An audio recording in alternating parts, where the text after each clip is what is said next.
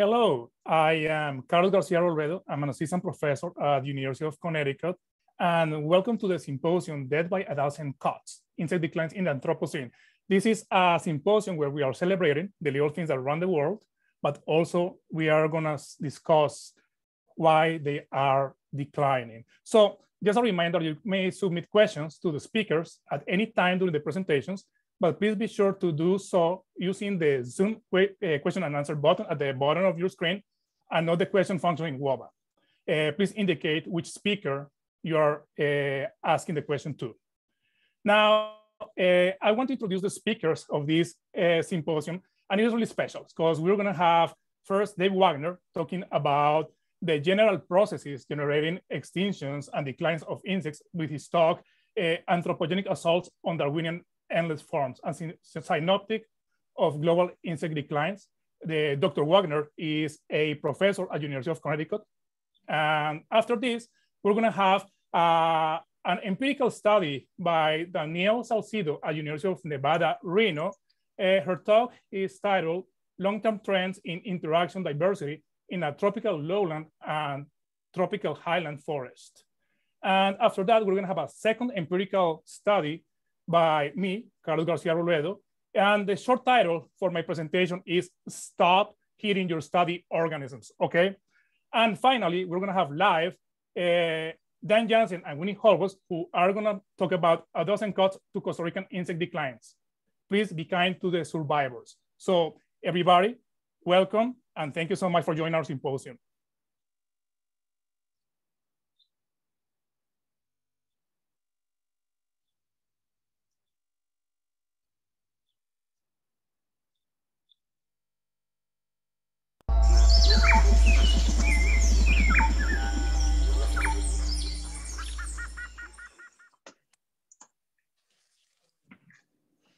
Hi all, thanks for attending my talk. And I want to thank the conference organizers, but especially Carlos Garcia Robledo for organizing the symposium. I only have 10 minutes to discuss global insect decline. So let's see if I can get to my slides and get started. One of the most important questions is whether or not global insect decline is real. I know that there's been some studies talking about no decline or increasing abundance of insects. But the weight of the evidence is clear that insects are declining. It can't be otherwise, actually. If we just didn't have any data at all, we could just go back to first principles. And we have 7.8 billion people on the planet. We know that birds are declining, and mammals are declining, plants are declining, coral reefs are declining, insects are declining. We know that. But there's still program officers at NSF that call it apparent decline, and reviewers as well. But that's a matter for another day. I think Durzo pretty much had it right back in 2014 with his paper in Science, Defaunation in the Anthropocene. He found a 45% decline in insect abundance across 16 data sets. Admittedly, almost all the data came from Europe, Northern and Western Europe. But this 45% decline happened over 40 years, so basically a 1% decline. There were findings earlier for moths in Britain that had this rate, and recently Van Klink, and a very rigorous meta-analysis reported a 1% decline for terrestrial insects, but actually increasing numbers for aquatics. I'm just going to talk about one study or anchor sort of our thinking, or basically your foundation or touchstone. Maybe this would be a great study, Forster et al. It came out in January of this year, looked at Western butterflies from the Rockies all the way over to the Pacific. And what's really nice about the study is it included agricultural areas, urbanized areas, but also wildlands. And we have corroboration across 3 data sets, which I think is enormously important or empowering. So the 3 data sets were Art Shapiro's data from the Bay Area all the way up to the Sierra Nevada. It was 10 butterfly sites, and he's been surveying these by himself for 40 years at this point. And then there's another data set that they had, the North American butterfly count data, basically 4th of July counts that are analogous to the Christmas bird counts, but this time we're doing bugs and it's summer. And so they had over 70 sites where they had more than 10 years of data, but some of the data sets went back more than 30 years. And then the iNaturalist data from just the last 15 years. But the plots and the declines are of the same magnitude for all 3 data sets, collected by different individuals, analyzed separately, but they tell the same story. To drive that point home even more, there were about 260 species of butterflies where they had data across all 3 data sets. And they were able to show very similar patterns of decline across the different data sets for many of these 260 species. So this would be Shapiro's data, this would be the NABA data, the 4th of July counts, and this would be the iNaturalist data. This is just one example. This is Vanessa Annabella, the West Coast lady, a common, easily recognized nymphalid. So the bottom line in their study was that butterflies were declining not just at 1%, but 1.6% for these 260 species where they had a lot of data. And a couple points here that are really important. I can't emphasize enough how important a 1% decline is. 1% decline over 4 decades, over 40 years, 1% decline would equate to a loss of 1/3 of your insect individuals, 1/3 of your biomass, 1/3 of your bird food, 1/3 of your pollination services. We can't do this. We can't allow this to happen. We have to slow this decline in any way that we can.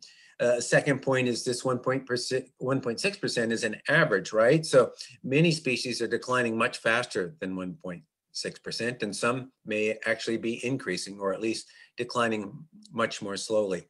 The West Coast lady and monarch are 2 of the species in the Forst et al. Study that appear to be in really bad shape, crashing. So what's happening in the tropics? Well, unfortunately, this is a tropical meeting, and that's what I should be emphasizing, but there's not a lot of data from the tropics, time series data that extends back many decades. Most of that comes from Europe, where we've had insect collectors for hundreds of years. And certainly we can go back, some of these data sets go back a half century or a century, especially for popular groups like moths and butterflies. Less data from North America, from Canada, in the US, very little data from the neotropics, at least in this review done by Sanchez Bio and Wikis. The clarion call for what might be happening in the tropics actually came from Jansen Howwax in 2019. Early in the year, they had a perspective in biological conservation, and they reported massive faunal changes over the 40 years that they've been in Santa Rosa and ACG across the tree of life. I mean, the paper was anchored to Lepidoptera, especially caterpillars and their parasitoids, and the moths that they were getting at their lights, but it actually extended to many other insect groups and talked about declines and alarming faunal differences over the course of their 40 years in Costa Rica. And then from the other side of the Cordillera, you have Lee Dyer's studies anchored to La Selva. This is a lowland tropical Atlantic rainforest, and they saw declines of caterpillar numbers over the 20 years of their study across all groups. So no winners here whatsoever, at least when looking at the subfamily level. So quite alarming, and Danny Salcido will have more details about this study in her talk. I put this in as an example of increasing caterpillar numbers. This is another Lee Dyer site, this in Belleza, Ecuador, east slope, about 6,000 feet in a cloud forest. At least it was a cloud forest at the beginning of the study. Often miserable weather, wet. There you go days without seeing the sun. Now that's changed a lot in 20 years, where these clouds are higher up on the mountains, and many days we're seeing sun, and many more days of sun, which has translated into increased insect numbers, or caterpillar numbers in this case. But we should expect insects to be increasing in certain places, right? So any place where temperatures were limiting in the past, those conditions should be ameliorating. So in Finland, Sweden, Iceland, Greenland, Canada, we should expect some small increases in insect diversity and abundance. Where we do restoration ecology, we see increases in insects, both in diversity and abundance. So it's not all bad, but it's really bad in general. Across large swaths of the planet. And it's very foreboding what might be happening in the tropics. In terms of the threats, there's nothing that's surprising here. So these are the threats that you would predict. The same threats that are tearing at the tapestry of life, the tree of life, for birds, for mammals, for reptiles and amphibians, are those that I believe to be the primary threats for insects: habitat loss and degradation, but especially tropical deforestation, agricultural intensification. We still have to add predicted to add 2 billion people to this planet. That spells doom for many of the forests of the planet, and it makes me very sad. Now, for all my life, these were the primary stressors for biodiversity. But now I think climate change is certainly their equal, and I fear will soon overtake agricultural intensification and habitat loss as a primary stressor for biodiversity. Very worrying. And then, of course, there's special insect stressors, pesticides, insecticides primarily, but also herbicides that eliminate food plants. You're going to hear more about light pollution in the decades ahead. I'm out of time. There are some important things we need to know. We need more data from the tropics. The details matter. These declines are spatially and temporally quite heterogeneous. We want to know what the rates of decline are in wildlands, where perhaps climate change is the singular driver, as opposed to anthropocapes near agriculture, near cities, and what have you. But we know enough to act now. Nature is under siege, and anything that all of us can do to slow this, now's the time. And I think with that, I'm going to stop sharing and end my talk. So thank you very much, and maybe we'll have more time in the discussion.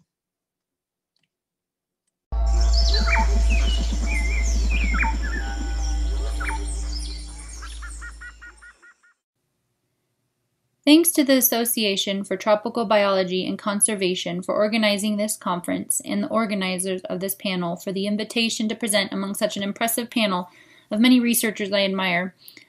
My PhD focuses on changes in interaction diversity across gradients of time, space, and climate change. Illustrated in these images is our lab's focal system, including caterpillars and their insect parasitoids. The importance of tropical biodiversity does not escape this group, and we are all well aware of the many global change parameters that are impacting and threatening these systems. For this talk, I'll be focusing on the effects of climate change, particularly extreme precipitation events, which often lead to flooding events in tropical lowlands. Increases in extreme weather events will likely have complex and large effects on lowland tropical insect communities, including changes in phenology, distributions, and species interactions. One example includes multivoltinism observed in pest insects. In addition, local extinctions and time lags caused by extreme weather events will likely compound climate-driven changes. Here we focus on climate change effects on interaction diversity among assemblages of plant caterpillars and their insect parasitoids. While redundancy in ecosystem function conferred from high interaction diversity is expected to render communities more stable to changes, tropical species are a part of highly specialized trophic interactions, which render these habitat or diet specialists vulnerable to changes in climate and associated changes in host abundances, phenology, and distribution. La Selva Biological Research Station is a well-studied lowland tropical wet forest in Costa Rica. It's located on the Caribbean slope of the Cordillera Central. It's one of many sites in our long-term rearing projects, and these are pictured in dark gray. While research from this site has existed since 1991, for the purposes of the study, we used 22 years of sufficient continuous data of host parasitoid interactions generated with the help of Earthwatch citizen scientists.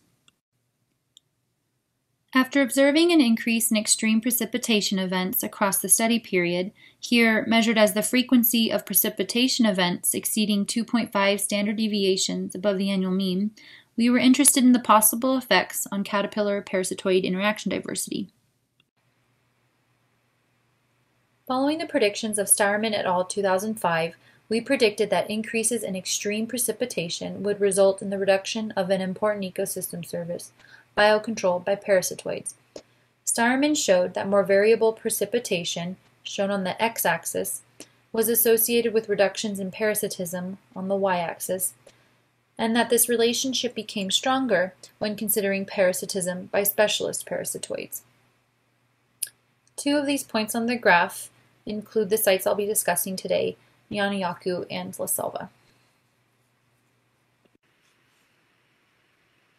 Across the 22-year sampling period, we found a decline in both parasitoid diversity, here shown in yellow, and caterpillar diversity, here shown in blue. Estimates of the slope coefficients represented an approximate 9.5% decline in caterpillar species per hectare each year, and around 15% decline in parasitoid species per hectare each year. Using the first 5 years of the data to estimate a baseline diversity, using a Chow estimator, losses represented an estimated 38.8% reduction in caterpillar richness. The network pictured is a summary web of higher level taxa, and the existing webs at the species level are much more reticulate than shown here. To understand long-term patterns among caterpillar hosts, we examined the frequency of encounter for 64 caterpillar genera, for which we had the most data using Bayesian hierarchical linear models. Caterpillar genera are represented on the y-axis, and their changes in frequency over time are represented on the x-axis. Points represent the mean annual trend from a posterior distribution with their 80% credible intervals. As a more intuitive measure of decline, on the second x or y-axis, the numbers represent the probability of decline for that genera. For example, Xylophones has a 99% probability of being in decline, which is to say 99% of the mass of the Bayesian posterior distributions were less than 0 for year coefficients in the regressions. Out of the 64 genera you see here, 41% or 26 of them have at least an 80% probability of being in decline.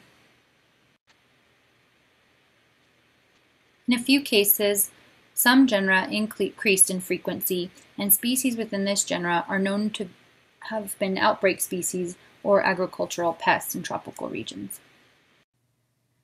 We used structural equation modeling to test causal hypotheses that evaluated the effect of climate on taxonomic and interaction richness. The best fit models provide support for the inference that declines in richness are caused by climate anomalies, specifically increases in precipitation and temperature anomalies. Factored into this model is interaction richness, but I have omitted it from the path diagram to simplify for presentation purposes. Here, blunted lines represent negative associations, and arrows represent positive associations among variables. The size of the line indicates the magnitude of the path coefficient.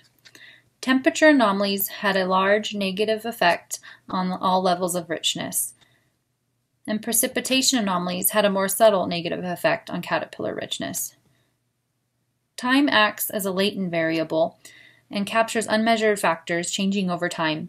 The largest path coefficient was represented by the link between time and both measures of richness, indicating the effect of unmeasured variables changing across time, perhaps land use change and pesticide use.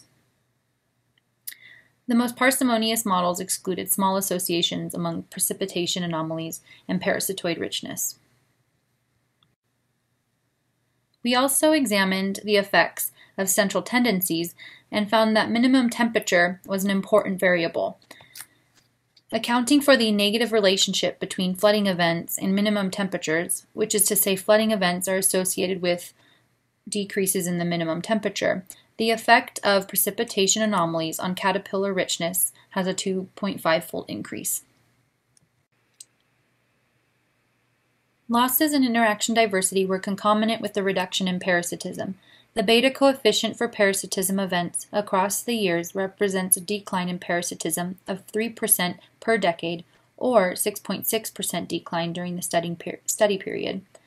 Following predictions in Starman et al. 2005, reductions in parasitism were greatest among Hymenoptera parasitoids, represented here in blue, with little change in parasitism by dipterans in green. We also tested causal hypotheses that the precipitation anomalies and their time lag led to reductions in parasitism, and we found strong fits for that model. Precipitation anomalies are increasing across time, and the effects of lags decrease across time. Both precipitation anomalies and their 1-year time lag are negatively associated with percent parasitism.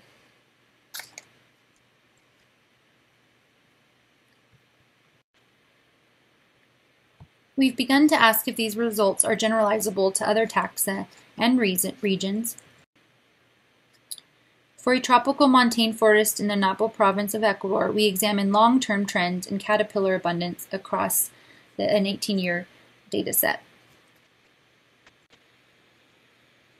Unlike the tropical lowland sites in Costa Rica, which I have shown strong evidence for the decline in caterpillar abundance in the tropical montane site did not exhibit a similar decline. And here the y-axis represents log abundance. Here we show site-level differences in the response of caterpillar taxa at a very coarse scale. We see not all tropical caterpillar taxa respond similarly across sites, and at this very coarse resolution, there provides some evidence that larger macromoths are doing more poorly than other superfamilies. To summarize, we are losing interactions and ecosystem functioning at a fragmented site in the tropical lowlands. However, this is not the case in a less fragmented tropical montane region we've studied. And we have shown that responses or losses can vary by taxa. Earthwatch has been central to this aim. When we consider the overwhelming information we do not know about the tropics, organized volunteer efforts by programs like Earthwatch really provide a model for how tropical research can advance and unknown links can be captured. With that, I'd like to acknowledge Earthwatch Institute, the Experiment Campaign, and the National Science Foundation for funding, the hundreds of Earthwatch volunteers I worked with, and the amazing lab group of which I'm a part.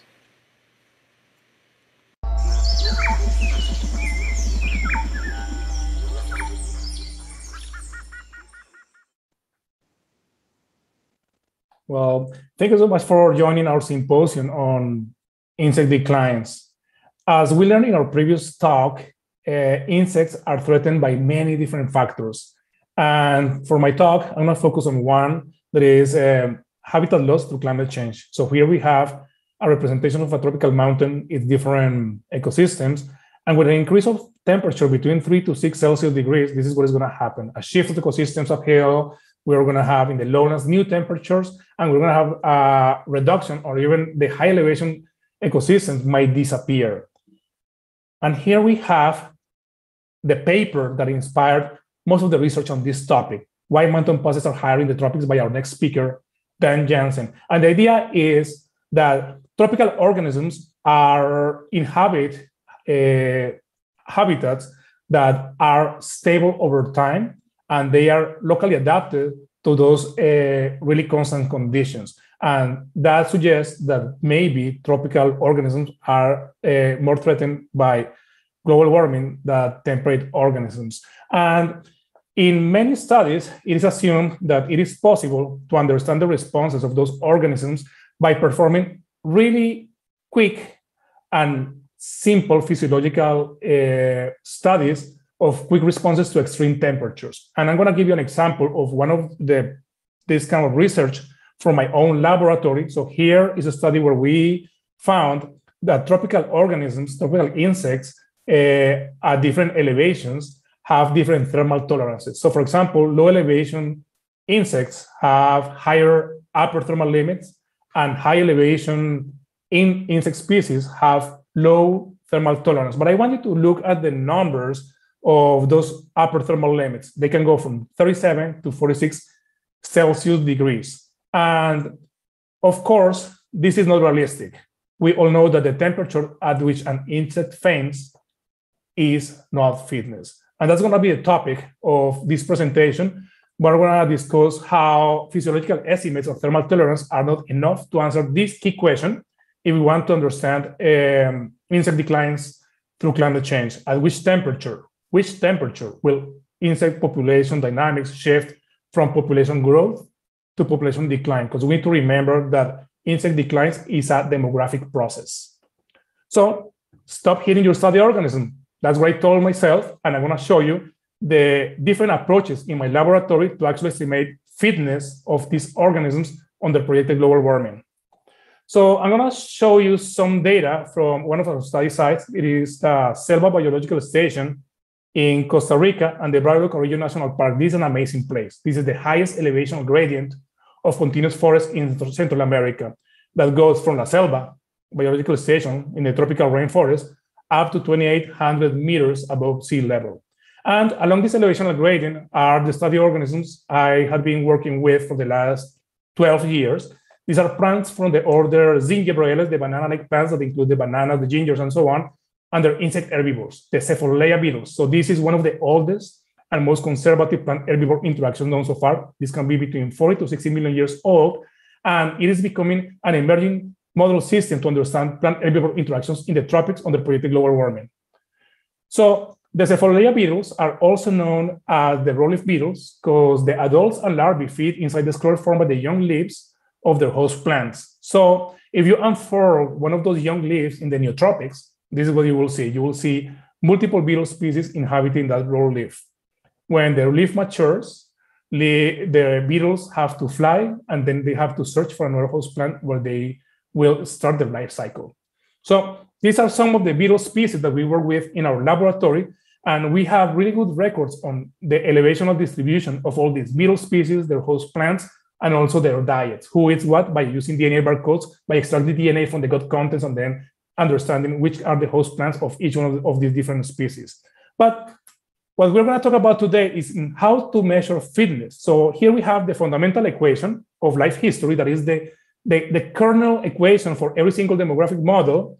And the fundamental equation of life history, what it says is that if you know how long do you live, Lx, and how many times do you reproduce, Mx, then you can estimate fitness. And fitness in this equation is, as you see in red, little r. And here is little r, right? So who is little r? Little r is the instantaneous population growth rate. And this is a really important parameter because it's the parameter that links ecology and evolution. Little r is fitness in an environment. So how do you measure fitness? So what you do is that you can estimate fitness by having cohorts of insects in the laboratory. In this case, you have a cohort of 6 individuals that you start raising as larvae in the laboratory, and you follow the schedule of birth and death in the laboratory of those individuals. And then what you obtain is the survivorship function. So how long do they live? This is Lx. And then after they start reproducing, you have to follow the schedule of birth of the descendants of that cohort, and that curve of fecundity for each individual represents the fecundity curve. This is Mx. And if you combine Lx with Mx, you're able to estimate little r, that is fitness. But you need to remember that fitness always happens in the context of an environment. In this case, it is going to be different temperatures. So here is our laboratory at La Selva, and each single box has a beetle, an adult beetle, larvae, eggs, and so on. And we bring them from this laboratory to our laboratory where we have incubators, where we are simulating climate change along this elevation gradient to measure fitness at different temperatures. So here we have the elevational distribution of the beetle species known for the La Selva barba transect. And for this talk, I'm going to focus only on one species. This is Cephalolea beltai, that is the roll-leaf beetle species that we know that has the broadest elevational distribution in this genus. And what is interesting is that we discovered that we can this species has different mitochondrial haplotypes. And actually, these haplotypes are distributed along the elevational gradient, and you can trace the distribution of these different haplotypes, these mitochondrial haplotypes. And we have that in the lowlands, we have a particular haplotype that is typical of the lowlands. And in the high elevation habitats, we have hybridization zones. And then we have on top of the mountain, only the high elevation pure mitochondrial haplotype. And we need to underline here that this is not a case of incipient of cryptic species, because actually these beetles can mate and produce viable hybrids. Okay, so our high and low elevation haplotypes adapted to local temperatures.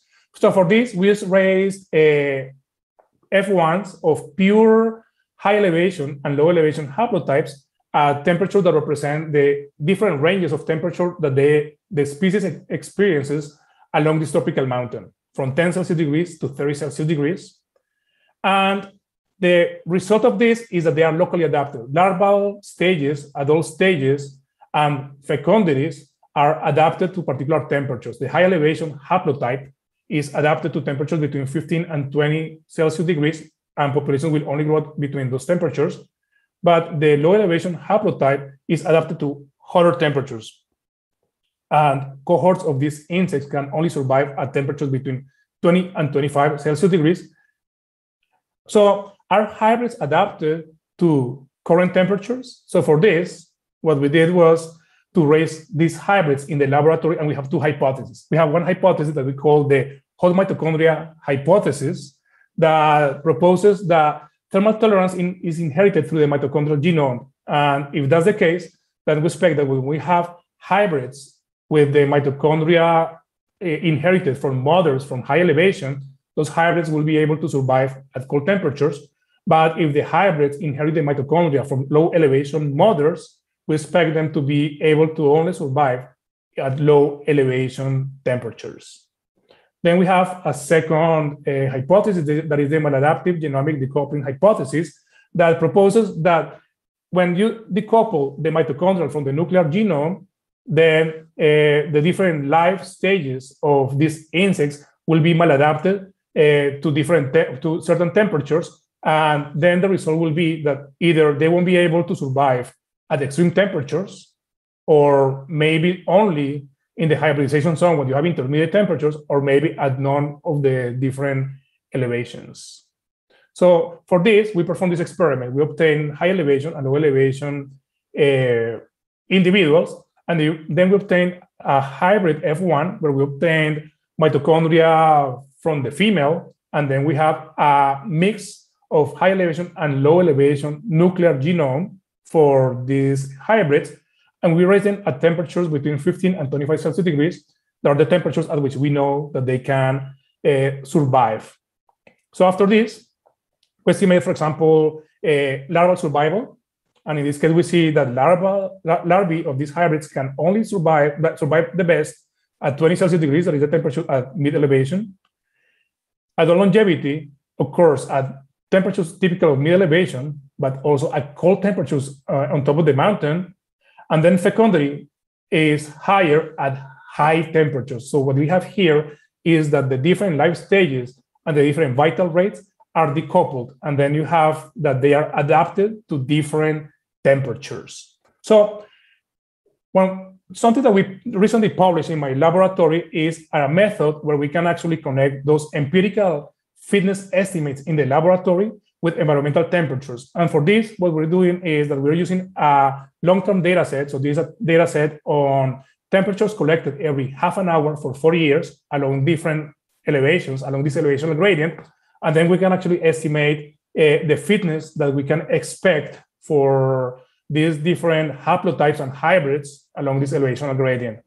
And the general result is this. So if we model fitness of these organisms at current temperatures, we actually obtain the same result of the distribution of those of these different haplotypes along the mountain. So we have the fitness estimates predict that low elevation haplotype will be present at low elevation and middle elevation, where it will be also present and potentially hybridized with the high elevation haplotype, and high elevation haplotypes can only be the only one that are present at highest elevation. And what we did was to perform these simulations, increasing temperature in the temperature data set, and the result is this. Basically, if you increase temperature by 2 Celsius degrees, all these different populations will decline. Okay, so in conclusion, the mountain passes hypothesis predicts that temperature stability along tropical mountains promotes local adaptation and speciation. Mountain passes are even higher in the tropics than we previously thought. Not only species, but populations are adapted to temperatures along tropical mountains. And mountain passes are especially high in hybridization zones. And hybrid seems to be maladapted. And an increase in temperature of just 2 Celsius degrees will trigger demographic attritions, pushing species and population boundaries to the limits of tropical mountain passes. Thank you very much.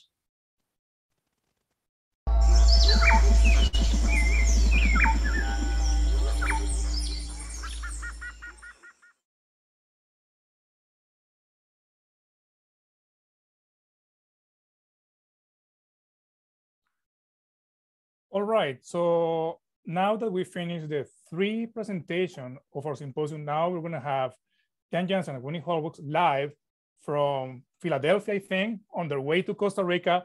So please go ahead and welcome Dan and Winnie. Thank you. Okay, now.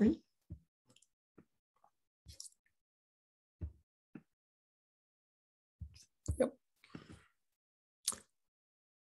Good morning or good middle of the day, wherever you are. We, Winnie and I are talking to you from Philadelphia at the moment, like migrant birds. We've gone to the north and we will be going back to Costa Rica in just a few days. Now, this talk will be a little different than our usual talks are. We have tried to write it out so that it could be easily read or understood by anybody, no matter what is your mother's language. To begin with, I'm 82 and Winnie is 66. You all today are where we were in 1985. That's 30 plus years ago. We briefly sketch our trajectory since then, thinking it might be useful to you as tropical biologists. We are tropical ecologists, but this panel's story, the topic of this panel, starts for us during an environmental impact assessment in 1985, when 1,500 placer gold miners had invaded Costa Rica's national park. We learned that the miners felt quite justified in the context of their frontier society because unoccupied and unused forest was up for grabs. Soon after, I stood in a dining room of fancy tableware in the UN relating the wonders of our tropical biodiversity research, just like you all are today. I suddenly realized that if we kept on with full blast research, we would produce a huge amount more of academic literature, but then turn around and the subjects will be all gone. My dissertation research ecosystem in Veracruz, Mexico, had survived 5,000 years of relatively gentle indigenous hunting farming. It's now an enormous industrial sugarcane agriculture. In 1985, we stepped out of academia with 1 foot into the pragmatics of keeping tropical biodiversity alive by rendering it part of its societies. Winnie and I have been superficially studying and living in a tropical insect refugee camp since the 1960s. We are tropical insectometers, if you like. We are not testing hypotheses. We are close up observing the grim realities on which to base solutions for the rescue of the wild inhabitants from their lethal current circumstances. When the house is on fire, we do not need a thermometer. We need a fire department, hospitals, insurance, fire codes, and all the other social things that come with it. The only real hope, we feel, for tropical wild biodiversity is to be accepted by its own tropical societies. Our personal focal animals are caterpillars, their parasites, and their food. The observational teams are malaise traps, light traps, 170 kilometer square conservation area and its 150 staff members, and the search and care by about 30 Costa Rican resident parataxonomists. They are finding and rearing 10,000 species of caterpillars in forests that contain as many species in 3 hectares as are in 1/3 of Europe. That's 35,000 species to date. These efforts are variously integrated with a diverse array of national and international collaborators. Everyone is involved: taxonomists, conservationists, government administrators, molecular explorers, industrial biodevelopers, private and government funders, and 5 million Costa Rican citizens and their governments. You can do tropical ecology solely for your academic payday, or you can design them to favor the bugs and trees at the same time. That's what we do. The national effort is called BioAlpha, which is really just Spanish for bioliteracy for an entire country. It's aimed at social acceptance of Costa Rica's millions terrestrial species of multicellular species through everyone being able to know what they are, what they do, where they are, what they offer, and on the web in the public domain. The as yet unexplored microbes are free riders, dependents, and essential parts of that. We help to welcome them all to society's negotiation table. They need to be found, understood, DNA barcoded for recognition by anyone, anytime, anywhere. The results after 36 years and innumerable national and international collaborations, the intense evolution of a classical guns, gold, badges, 200 square kilometers national park into becoming Área de Conservación Guanacaste in northwestern Costa Rica. ACG is now spreading nationally through a friendly government. It's 8 times larger than its original and sustainably developed as a hacienda that delivers social goods and services while it allows its former wild occupants to restore themselves. It had been a ranch for 400 years before that. This is massive social restoration and conservation of at least 650,000 multicellular species. Those are wiggled among at least 1 million species of Costa Rican terrestrial wild residents, still surviving throughout the country's 50,000 square kilometers. This biodiversity, all of it, biomonitors, biodegrades, bioprospects, bioeducates, biotourists, bioirrigates, biocreates, and biorepairs. It's what evolutionarily created us. Insects are glue, structure, regulators, nodes, food of the language of the wild throughout the country and the world. They are now taking a massive hit from omnipresent impacts, no matter how gentle you are with the originals. In June, we have just lived 3 years in an insect desert. The dry season I first met in 1963 in Costa Rica was 4 months long. It is now 6 months long. These impacts are quite different from the 400 years of frontier European-style damage that ACG suffered before it became a restoring national park in 1971. Biodiversity restoration from the surviving fragments is in full swing, but it can no longer achieve the original while enduring the rapid climate change scenario we are living. And it will have to live with the ongoing extinctions in its badly wounded ecosystems now. Today's insect survivors and all that come with them are now tomorrow's colonists in their brave new world. Please be kind to them. Remember what the word kind means. You use the word mankind or humankind or womankind. What are you saying? You're saying that these things are humans. We need to be kind to them. We need to treat them as part of our world. So, in conclusion, we were assigned by the symposium. The last section of the symposium will be a discussion on the challenges and actions needed to detect and mitigate global insect declines. To us and to many others, it's obvious that the house is on fire for all tropical biodiversity. It needs fewer thermometers and a lot more global and place-based preventions. Thank you.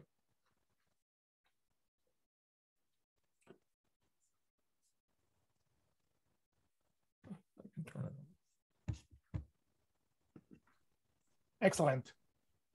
That was great. Thank you so much, Dan and Winnie. So now we have a few minutes to answer some questions from the public. So I'm gonna go first to Wuva, and then I have a few questions here. So I have a first question for Dave. The question is, in Indonesia, insects are often associated with many disservices, such as pests and disease, making them their presence is unwanted in many areas. This may happen in other tropical countries. What kind of effort that could be done, that could be done to raise people's awareness that insects provide more benefits than such bad things? Okay, Dave. Well, I'm not certain I can solve that, but I do know that people are starting to think that changing the culture, how we think about insects, is a very important part of going forward and getting people interested in preserving insects. There's an awful lot of people in the world, maybe especially those that are involved in forestry or agriculture, that thinks the only good bug is a dead bug. And obviously our new foci on pollinators and pollination is starting to reverse that. But really, fundamentally, if we want people to think about insects and care for them and use money and dollars and time and to educate them, it has to come from a cultural shift about how we value these insects. And like you say, balance the good insects with the bad insects. I think a lot of that starts with education, and a lot of that starts with us in terms of being better ambassadors about conveying the importance of insects, but also education, particularly with younger people and in schools. I think, you know, if we started with education now, in just 10 years, a lot of the younger kids would have a different mindset. And we do see a radically different mindset about insect diversity across the planet. In Japan, insects are deeply loved. It's in their art and their poetry. You buy these insects in the stores, department stores, you rear them, you go to expos.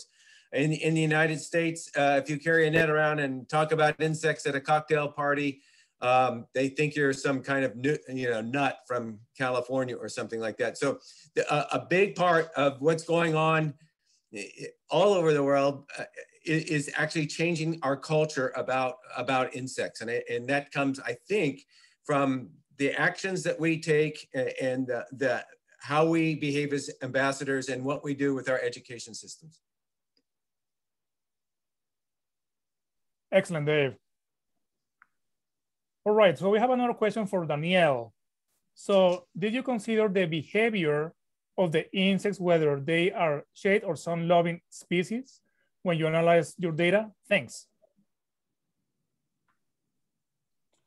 No, we didn't look at the shade versus, we didn't separate it out by that categorical variable. Excellent. Okay, so now I'm gonna go to other questions. So here we have a question from Frederick Gebert to all the panelists.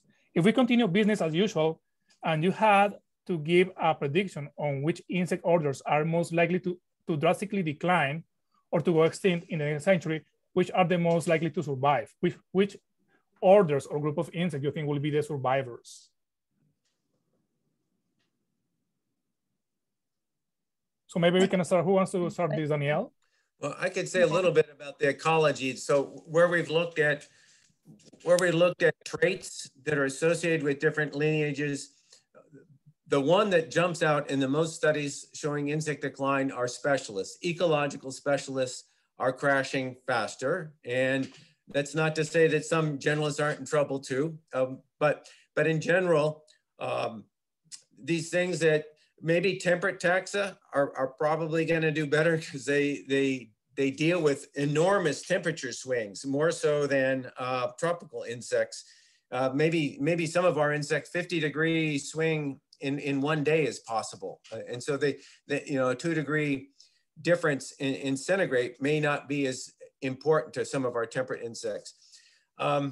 So I don't really know it on a lineage basis, but the traits that we see over and over again are large insects are declining faster than small insects. We have specialists, especially host plant specialists, but you could imagine other axes such as these things that need nutrient poor ecosystems or low competition are also going to be stressed. I would like to reinforce what Dave just said. The word specialist in our world tends to relate to two different things. One is parasites per se, and the other is things that feed on plants, which of course are parasites also, but they're thought of as two different sets.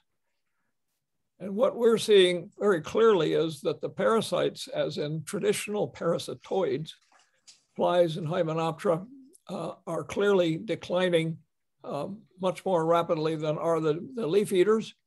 And the other side of that coin is that they are also extremely specialized so that they don't shift from one host to another host in a closely related or within the same genus of hosts. They just say, put on the one they're on, and that disappears, then they go down. However, what we're also finding is that after 10 years or 5 years or 15 years of not seeing somebody, you think they're really gone. Then you turn around and there's one individual.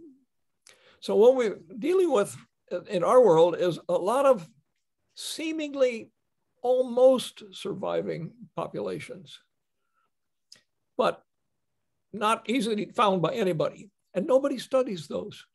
When you get off the plane in the tropics and you have 6 months or 2 years to do your research, you don't look for the rarest insect to do it on.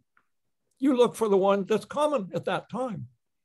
So we have a very, very distorted view from all of our tropical research of the tropics, because all these individual papers, thousands of them, and individual studies are conducted on insects at the time when they are abundant. And when you live amongst them for year after year after year after year, you begin to realize that for 20 years, there can be 1 year in which they're extraordinarily abundant, and other years in which they simply are almost gone. We see this with mammals, we see this with birds. Certainly you can see it with plants if you imagine that the seedlings are plants as well. And certainly we see it with insects. The other thing with respect to the question directed to Danielle, is that we are watching our monitors, our malaise traps and light traps and these sorts of things very carefully. And there is a huge difference between forest understory and forest edge. And most tropical biology is done on forest edges. So if you focus on the really deep shade stuff, you have a quite different viewpoint than if you focus on the stuff that's easy access for humans, roadsides, edges of fields, places that people are already working, all that kind of thing. So I'll just add that to the overall situation that we're living with in the tropics. All right, speakers. Anybody else wants to contribute to this question, or shall I move to the next one? Okay, I'm gonna move to the next question. So this one is a question from anonymous attendee. So that's interesting. So how do we escape the tendency to prioritize insects that benefit us, for example, pollinators, and not to fall into the charismatic microfauna trap?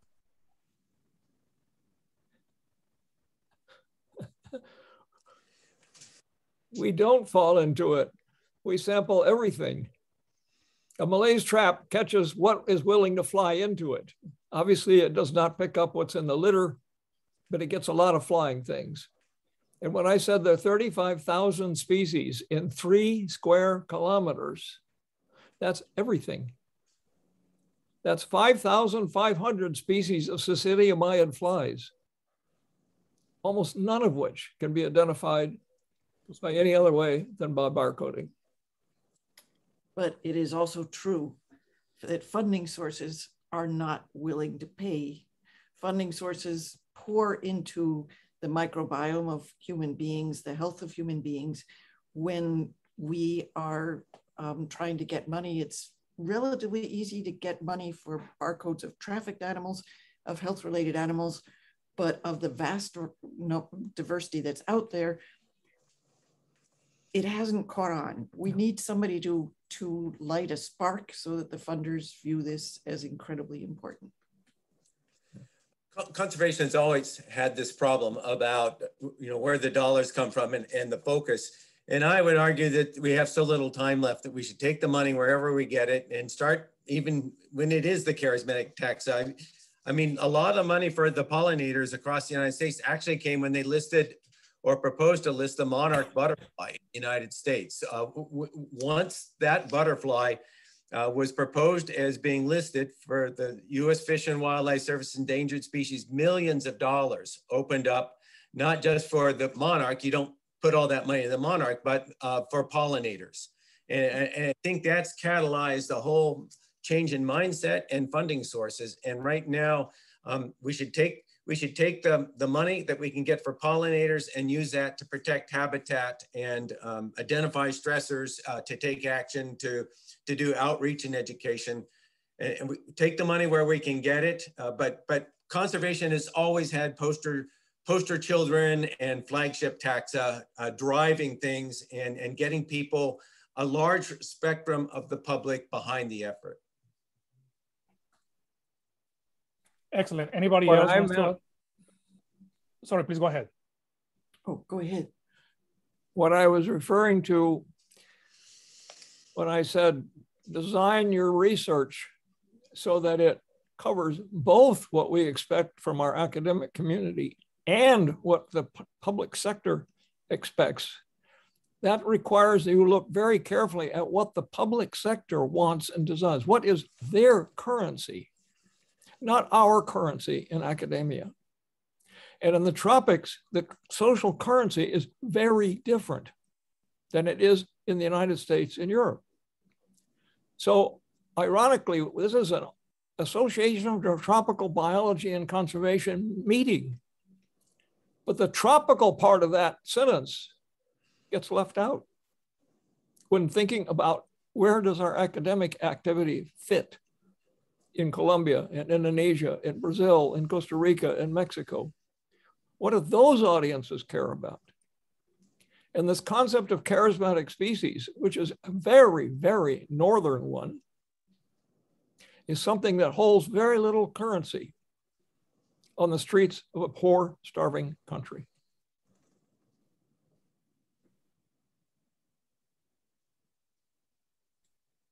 You're muted. You're muted, Carlos.